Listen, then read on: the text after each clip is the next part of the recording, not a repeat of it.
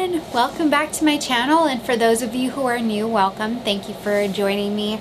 I am looking over at my desk, which is sitting right here, and you can kind of see it here in the corner, but I have a huge pile of books just sitting there, and I'll give you a little bit of backstory here about my book problem. Maybe it's not a problem, but my book love, my love for books. I'm a bibliophile. So if you don't know what that means, it just means book lover. Like, I obsess over books. Ever since I was a little kid, I've always loved stories, and I've loved reading books. I've loved I loved story time in class when our teacher would read to us, and I just loved going to the library and just kind of looking through and seeing what books just piqued my interest. And as I got older, I started going through reading programs at our public library or through our school library, and I would always exceed the expectations of people in my age range. So for example, I remember when I was in 7th or 8th grade, I read like, I don't even know how many books. It was an obscene amount for a 3-month period. So I've always been an avid reader, and over the last few years I found myself just kind of falling away from it. I'm pushing myself to get back into reading because it's been a long time, and every year I think about, oh yeah, I'm gonna get back into reading, or oh yeah, I'm gonna read so many books this year, and it never happens. But for whatever reason, I've just been inspired to start reading again. So I'm gonna talk a bit about reading and what books I'm currently reading, what books are on my read list so far, and what I have read so far, or at least recently, that I think others might be interested in, or that I found to be kind of moving. Stay tuned if you want to know what's on my current read list. There's a few books that I've read recently that I think are really interesting. So at work, I run our women's network, and we started doing this mentorship program, which is based around a book called Playing Big by Tara Moore. This is it. You can see I have notes and little bookmarks here. This is an amazing book. I feel like this is a must-read for every young woman, old woman, in between, middle-aged woman, new in your career, retiring, whatever, wherever you are in your life. This is the book for you. The reason I love it so much is that it actually, Tara is very intuitive. She knows her stuff, and she talks a lot about how to meet your full potential, but not in that hurrah, rah, we're gonna cheer you on, you can do this kind of thing, but it takes you on a journey of self-discovery, and there's some really powerful exercises in the book that really hone in on what's holding you back from moving forward. So I love this book. I was so incredibly honored to get to interview her and talk to her through a live Q&A at work. We did a huge workshop session with us, so I've been able to ask her a lot of questions. So this is not sponsored, but this is a book that I read through, and I just thought, wow, it is so good. It isn't very often that you come across a self-help book or something of this nature and think, yes, that was an amazing book, or this is something that I need to pick up and read. I don't really gravitate towards the self-help books that are more like, hey, reach your maximum potential, or here's the next big thing in your life. It's just not my thing.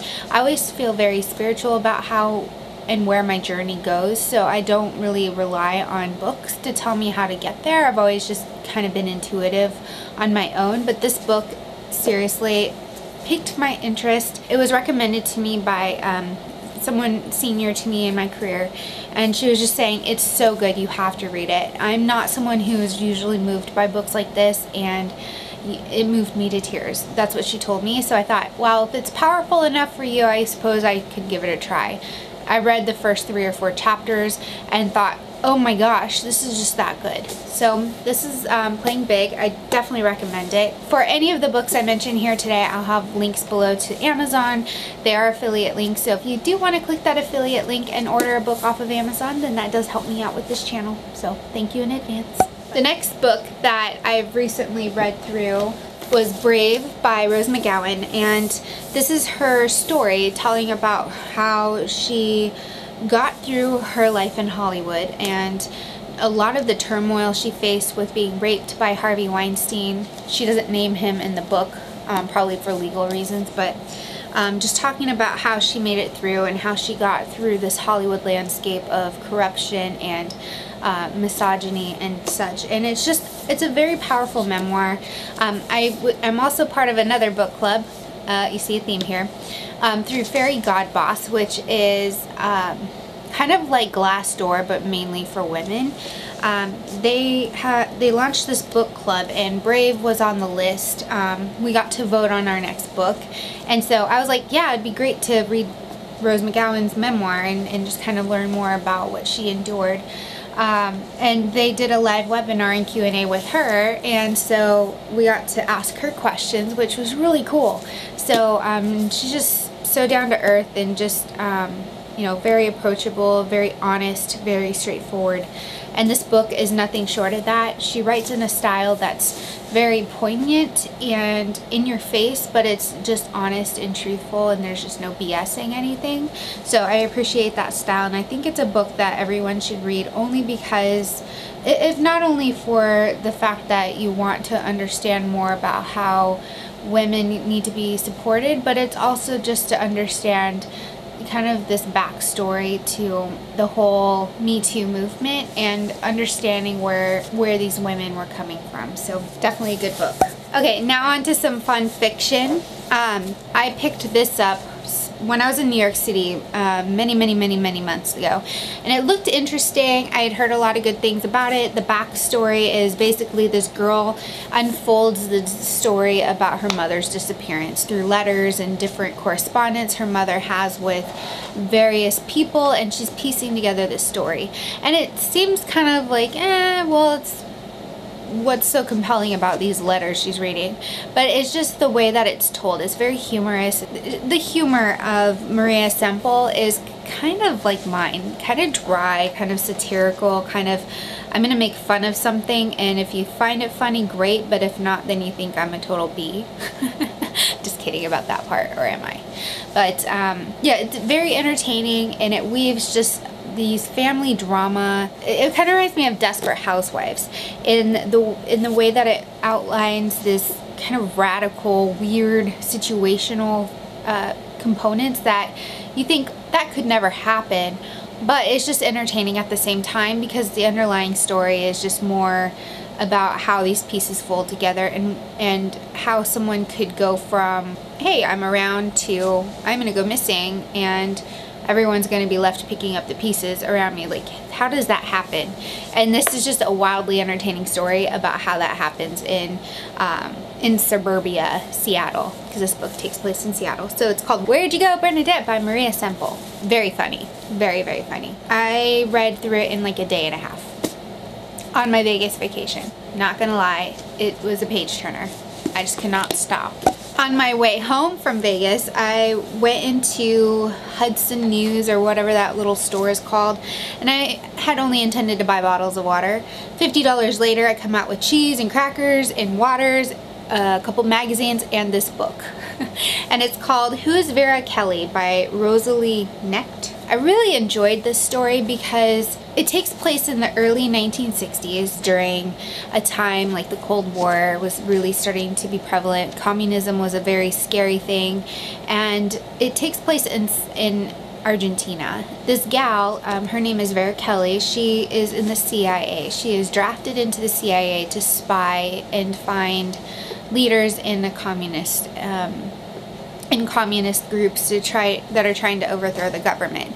So it's her job to try to figure out what their plans are and to report back to the CIA. There's a lot of themes there where she can't be herself. It kind of goes back and forth between two timelines of her growing up to the present time, which is where she is at in Argentina doing her field work. And she has a tumultuous relationship with her mother. Her father had passed away years before. She's a lesbian in the 1960s, so you can imagine how rough that was. So to blend in, but also not be labeled as gay or as someone who belonged to that scene, because back then it was illegal. Police officers would raid bars and clubs and things like that if they thought that anyone was congregating for the purpose of being a homosexual, because it was so scary. So there's a lot of elements of that in there, but it's just a really good story about her trying to overcome these obstacles in her life while also bringing you into present day time Argentina in the 1960s, where she realizes that there's a revolt and she's stuck. She gets stuck in Argentina and she's trying to leave, and the CIA kind of just dumps her and she has to find her way home. Read most of it on the flight home and had about this, just a little bit left when I got home, and read it and then fell asleep and took a nap because I was tired. Alright, so I'm in the middle of reading 2 books right now. I am reading Her Body and Other Parties by Carmen Maria Machado. This one is really unique. It's a series of stories, and it's kind of like science fiction meets poetry meets prose, I guess is the best thought. I don't even know how to categorize this. There's a lot of metaphors and poetic elements written throughout these stories. So they're like psychological realism with science fiction, with comedy, and all sorts of weird things. And like the first story is about a woman who wears this green ribbon, and her husband wants to take it off, and she fights him throughout their entire marriage, like, do not take my ribbon off, it will destroy me. And at the end of it, she lets him take it off, and then what happens is kind of weird. But it's the element of it is just about how women are perceived in society and how we have to act, things that we have to protect within ourselves, and then things that we have to guard and also do just to function. Like, what is it like to actually be a woman, and how do we characterize that in a way that would make more of an interesting, like, how bizarre is it when we think about it that we have to act certain ways to be acceptable in society, or to actually have equality with men, things like that. So I think it's really interesting. I'll have more thoughts behind it once I get through the book. I'm about halfway through. I just read up to the point where it's called Especially Heinous, which actually takes Benson and Stabler from Law and Order SVU and kind of tells a new story and twist on that, but in a very psychological thriller type. Yeah, I don't watch a lot of those mind-blowing kind of weird things, but I think you would get it. But really interesting so far. The other book that I'm reading, I haven't picked it up in a while, but I probably need to start over just because it's been a while.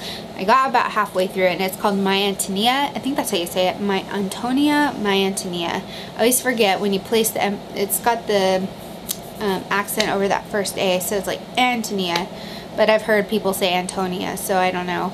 I feel like it should be Antonia. Let me know in the comments below how it's actually pronounced, if I said it correctly the first or second time around. But the author is Willa Cather. I love historical fiction, and this just focuses on immigrants who were Bohemian, so like the Czech Republic, Poland, that kind of area in Europe, I believe.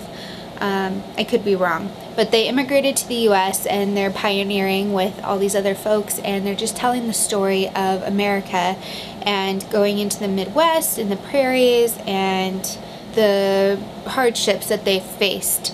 I haven't gotten, as I said, I only got about halfway through, so I never really got through the whole book. So I'll probably have to reread it, but what I did read so far was pretty good. As I said, I love historical fiction, and this is nothing short of historical fiction. So that's what I'm reading. Now my to-read list is longer, and I'm going to try to wrap this up because I realize how long I've been talking. I'm going to read Pussy, a Reclamation by Regina Thomas Schauer. My friend Cassandra gave this book to me, I think for my birthday or for Christmas, and it's I don't know too much about it. From what I gather from it is like a reclamation of that pejorative word, pussy, and kind of like pussy power and empowerment and coming into your own kind of story is what I imagine it being about. But it seemed really interesting. My friend said it was amazing and that she really loved the book. It made her laugh and cry all in one, so I'm gonna probably read this one next. I picked this up like 2 days ago. This is called Under the Udala Trees by Chinelo Okparanta.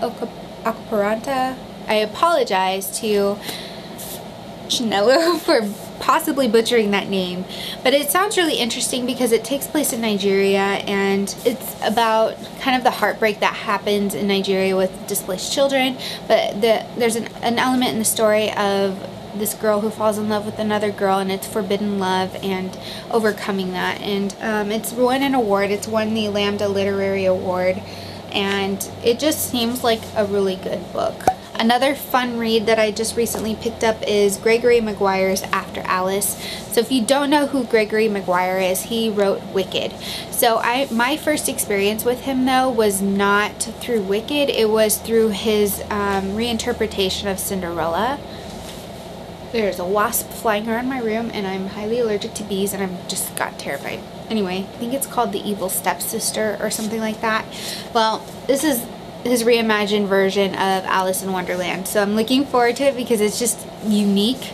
Obviously, Wicked was a unique story and new depiction of Wizard of Oz, so reimagined, just really unique. I'm looking forward to reading that because when I read the Cinderella one, I just could not put that book down. It was really good. So it's kind of, I feel like it kind of falls into young adult reading, but it also is adult worthy. I'm gonna say young adult books are just as good as adult books. I don't really see the difference between them.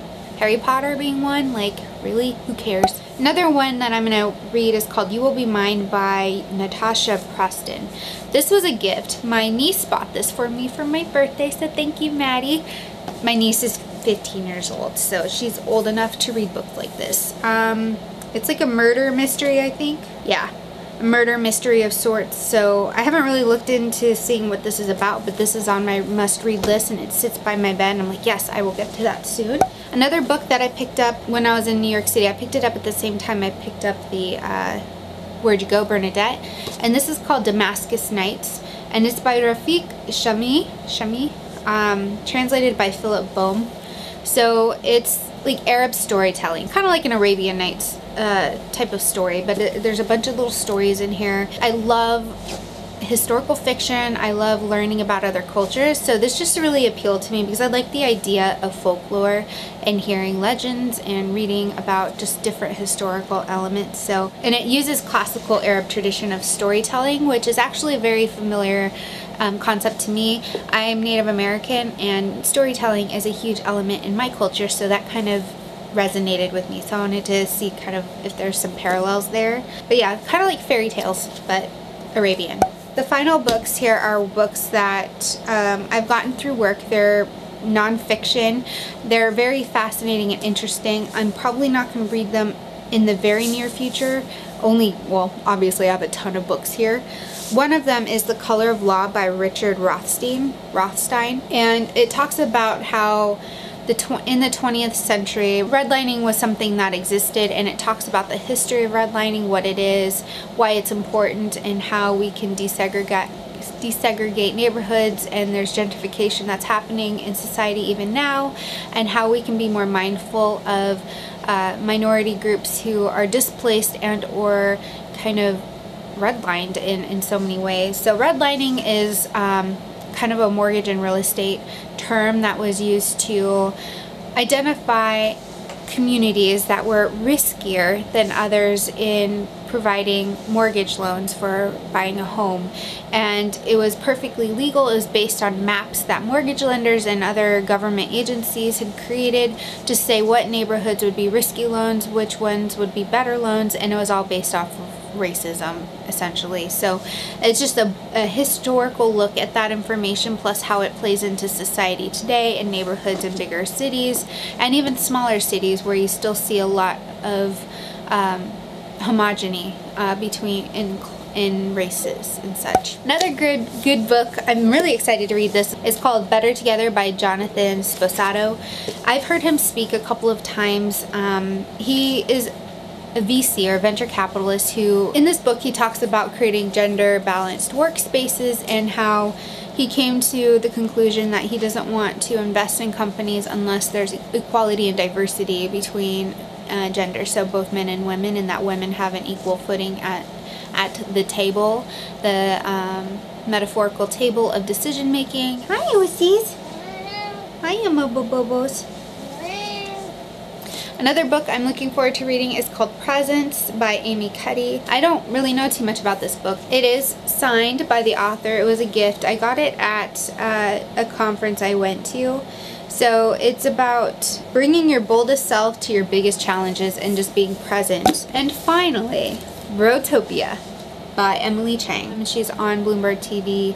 I can't remember the name of the show off the top of my head. Let's see. Bloomberg Technology, which is a daily TV show on Bloomberg. She was previously a CNN correspondent based in Beijing. So she's very well known in the tech space, and she talks about gender diversity in the workplace as well. And Brotopia is this idea that women have to fit in with this dude bro type of locker room, kind of male dominated type of floor where the only way you fit in is if you act like them, and how that's very damaging to a company in so many ways. So she talks about that a lot in this book, and how to overcome this Brotopia kind of work environment to make it more inclusive for everyone and for businesses to profit in a better way. So that's my reading list, a giant list of reading book materials and a much smaller list of books that I've read, but I get full enjoyment out of reading, and yeah, lots and lots and lots of stuff here. So let me know what you're reading, or if you've read any of the books that I've mentioned here and what your thoughts are. Also, if I mispronounce names, please tell me how, please correct me in the pronunciation. Anyway, I hope you guys have an awesome day. Happy reading, and I'll see you in my next video.